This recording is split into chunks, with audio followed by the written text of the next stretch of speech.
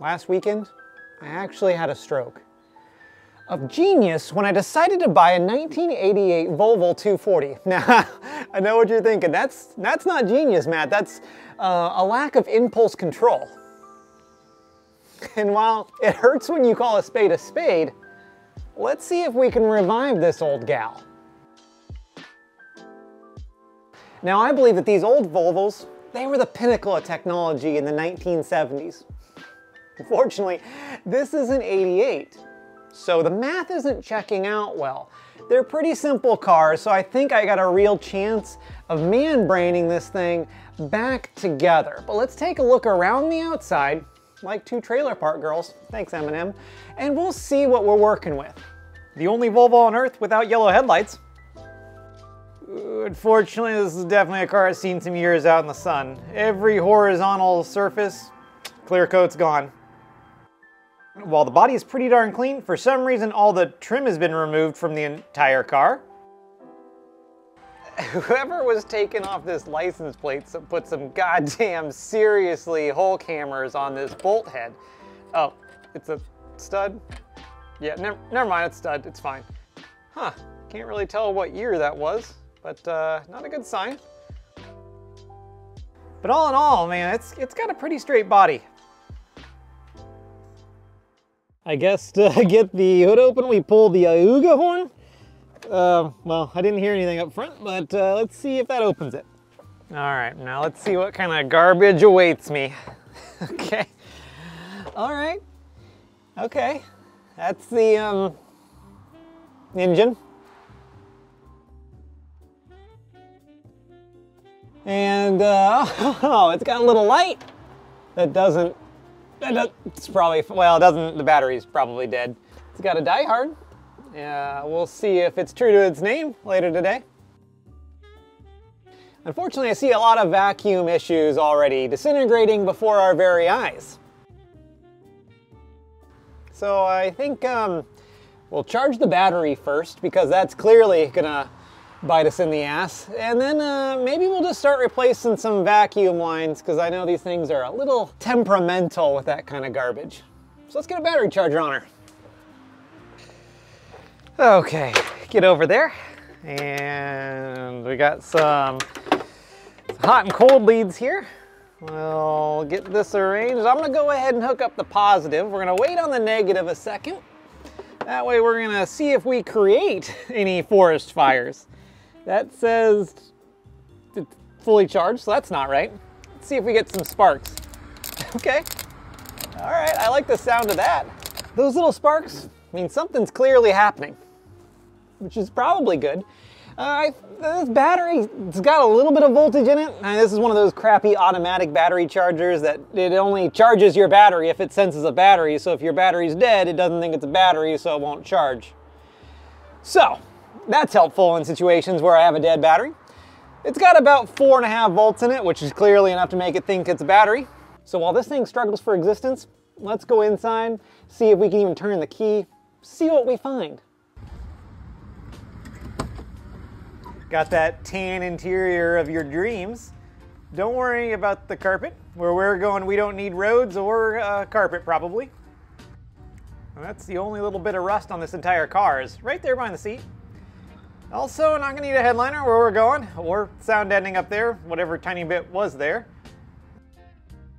One of the nicest head units out of our entire fleet of vehicles.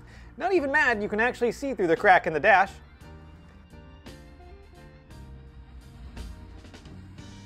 This is where I keep all my spare quarters and screws.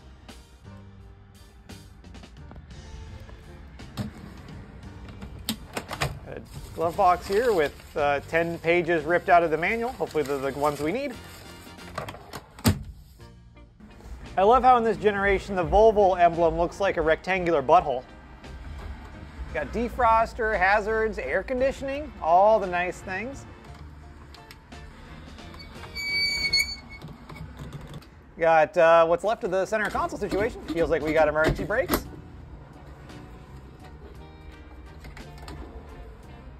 We have seat heaters with manual door locks and manual windows and manual door locks. But we got seat heaters on cloth seats, so that makes sense. Just leave this here. That doesn't look like a complete mess, so I'll just ignore that.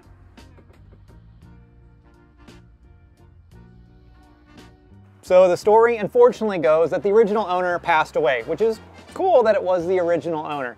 Bless his heart. The unfortunate problem was when the son took it over, well, they wanted to turn it into a race car. So in true fashion, it looks like the first thing they did was strip it. Because race car. All right, but enough messing around with this sticky stuff I found on the floor. Let's get down to business. Oh God, it's on me, gross. Okay, well, let's go ahead and what the? Let's just see if it cranks. It's fine.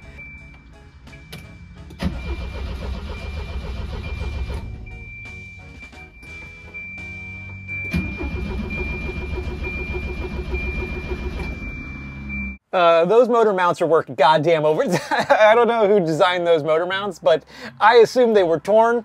They are not. They are still looking pretty solid underneath there, so good job, Volvo. But anyways, I didn't hear the fuel pump anytime we were cranking. I expected to hear it when I turned the key to ignition.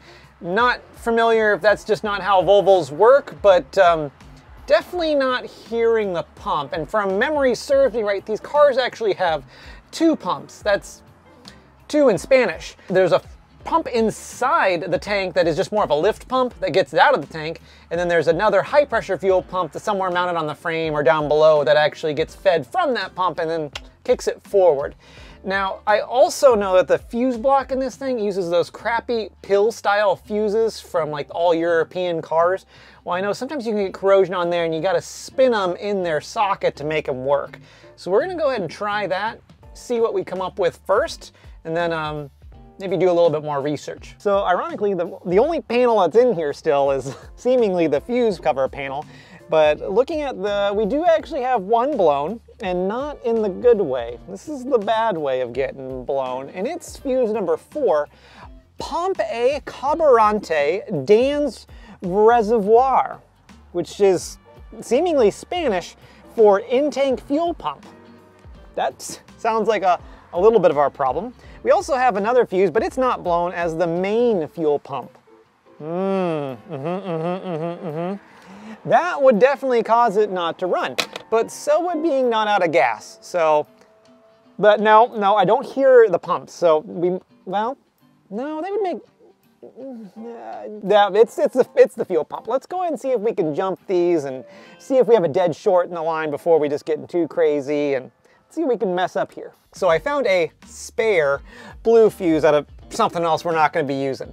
And true fashion, it's a higher amp rating than it was before, but that's fine because I went ahead and tested each side of the terminal. Nothing short in the ground, so maybe it was just a fluke. Maybe it'll fire off when I actually turn the key and turn into a real forest fire.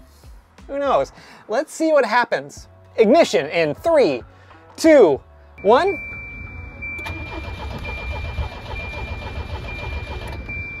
It feels silly that we just watched that fuse not blow for like 6 seconds. Never gonna get that time back of your life, but I never said you were. So in this one instance, getting blown, good, because that means that circuit is probably not dead. Well, it kind of is, because I'm not hearing anything come to the back, but I did some research on the Googles.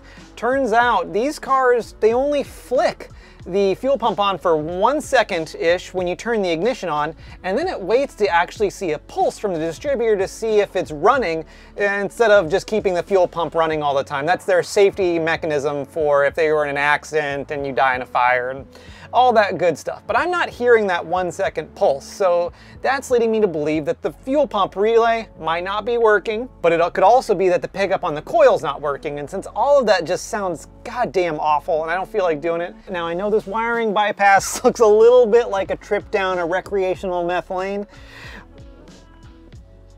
Okay, well, let's see if it works. Now you gotta listen carefully. I hear the sweet, sweet hum of victory. Or in this case, one of the fuel pumps at least is trying. It's holding on for dear life, by God.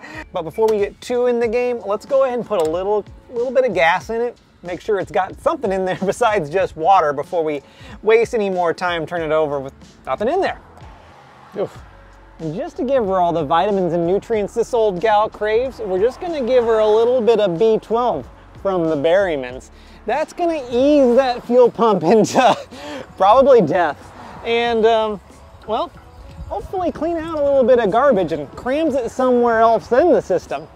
Once you get her topped off, just take a little hit for, oh, it has some spicy water. Take a little hit for yourself, you know? Probably won't hurt you, probably make you stronger. Now we put some gas in there, a couple gallons worth, see if it registers on the gauge. All right, let's see what we got in here now. Okay. Oh, the gas gauge does move. Hey, look at that. Okay, that's really going up there. Like, really going up there.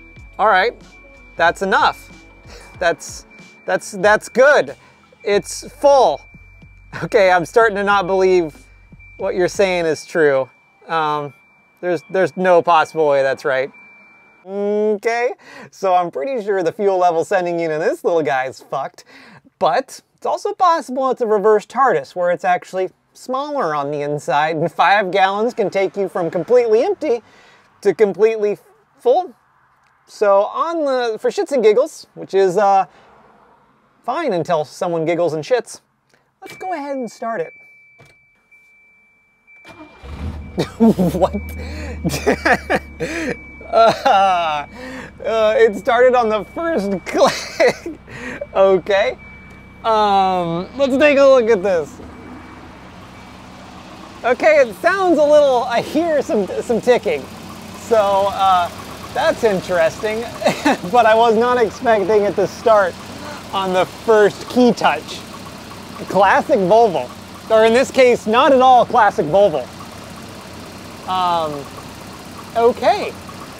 Let's take a look around this and see what we can find out. Sounds like an old Singer sewing machine. Like one from the late 1800s that's never been oiled and left out in a field to rust. Yeah, really nice.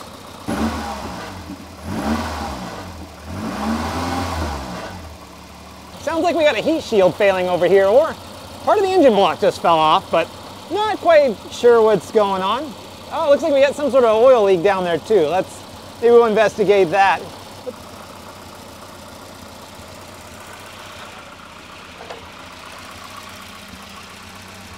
Now, I don't feel any real heat in her yet, but let's go ahead and shut her off, and then we'll go back and check things like coolant, because I was not expecting it to fire off first try. I did check the oil earlier, so it has that, but we'll have to give her a once-over on all these fluids, and let's just shut her off before that half of the block falls off. All right, I went in and topped her off with coolant.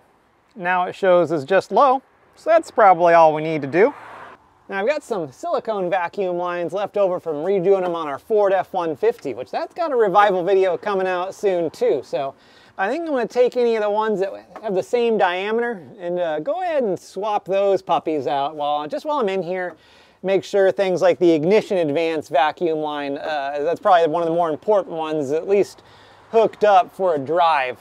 And maybe some of the other ones are connected to. Those other ones probably don't matter, especially if they're just emissions. But we either got to cap them or not cap them. Or, well, gotta do some. I'm gonna go get some vacuum lines.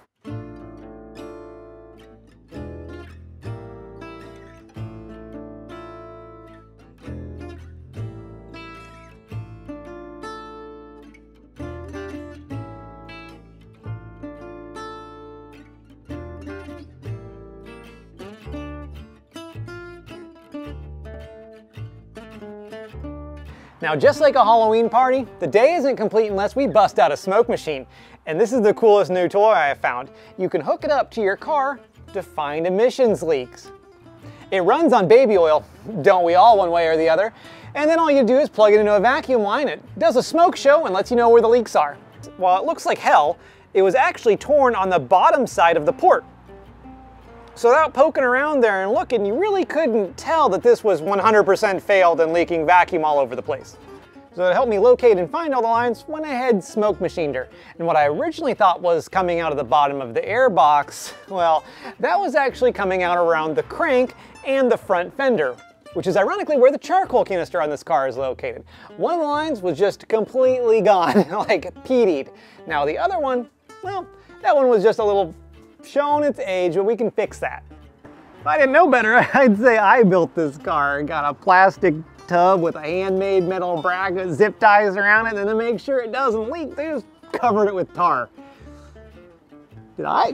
Dad? Now Volvos have something kind of akin to a PVC valve system, but they call it a flame trap. They technically have an oil separator buried terribly down below the intake manifold, and it does horrifying things inside, but this little guy likes to get clogged, and ironically, it looks pretty clean, like suspiciously clean. My guess is that the only record I can actually find of this vehicle is from 2008 when I ran the VIN. And then they just never really drove it, which would kind of make sense for the mileage and kind of make sense for, we knew it just stopped being driven and not there was an actual mechanical failure because race car was the life strategy for it, but I don't actually, this is kind of baffling to me. I expected to pull this thing apart and see so much carbon in it that I was like, well, there's your problem. Doesn't really, this, okay, not really sure to make all this, but I think we got it ready to maybe take for a little bit of a longer drive. So, see what we can do. So let's see if it runs any better with some fresh vacuum lines and a mini tune-up. Nope, it still starts about the same, honestly.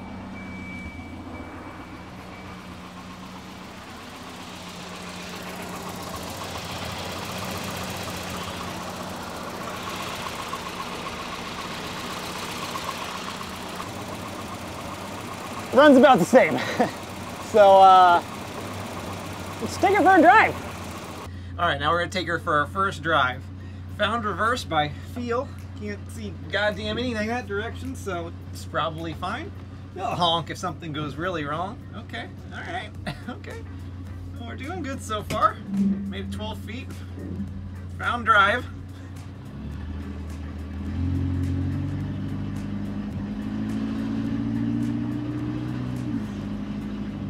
Sounds like a boat if you were to slowly flood it and then just let it drown in the water. Just like the Swedes wanted. Give her the beans. Alright, we got her up to 25 miles an hour, okay. Yeah, I can see myself sad driving this every day. Yeah. Alright. Oh, we got a warning light on the dash, and it is actually the warning light. So that's interesting. The temperature is back to, I guess, almost normal.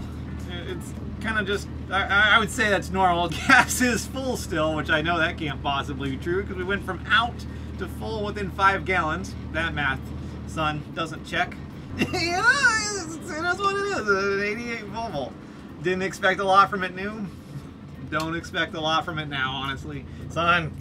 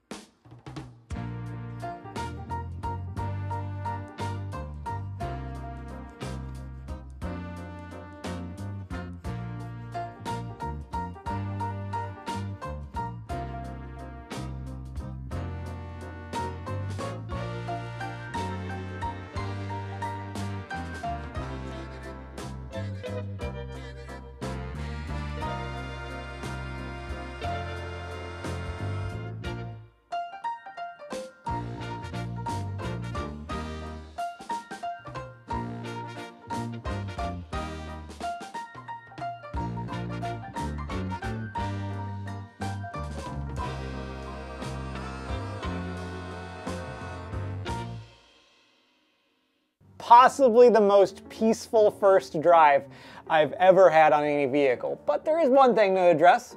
Because race car, a 16-year-old boy cut off the exhaust. I'd kind of like that to happen because the carbon monoxide vibe isn't really what I'm going for in this particular Volvo. So later this week, I'm gonna take it to get a real exhaust on it. Got that fresh new exhaust on here, so let's go ahead and fire it up and see if we hear it. Hear if we see it.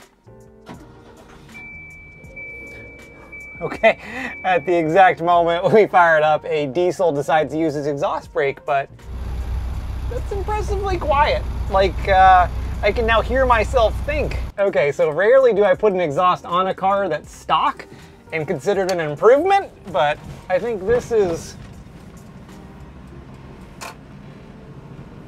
Yeah, the fact that I can't hear it is actually a positive in this instance. Still got a little bit of road noise, but don't we all? Yeah, this is way nicer, and I also don't just smell it 24/7, which, again, in the right time, it's fine. A Volvo from the '88 is not necessarily the right time. This is a win. Best $270 I've spent on exhaust in a long time. So what have we learned about Volvos? Well, sometimes their revivals are about as boring as the cars themselves, but that's not necessarily a bad thing. I think the fact that this thing started after Lord knows how long sitting, after so many 100,000 miles, is a testament to Volvo quality and ingenuity for the time. But now that you can hear yourself think inside the cabin, I did find this amusing little tidbit. If you press any of the climate control buttons, they just massively hiss a vacuum leak, so much so that the engine RPM fluctuates. Can't make that one up.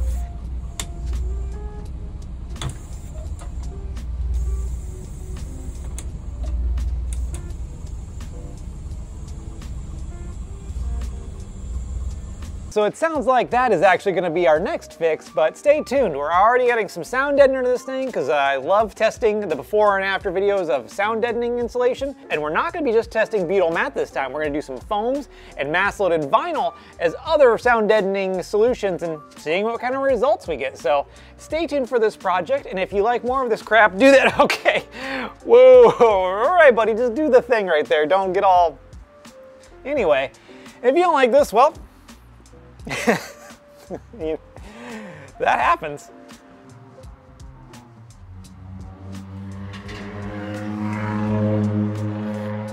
The metal scrape in the middle of that exhaust note concerns me, but it's not, I can't see it from my driveway, so it's not really a problem.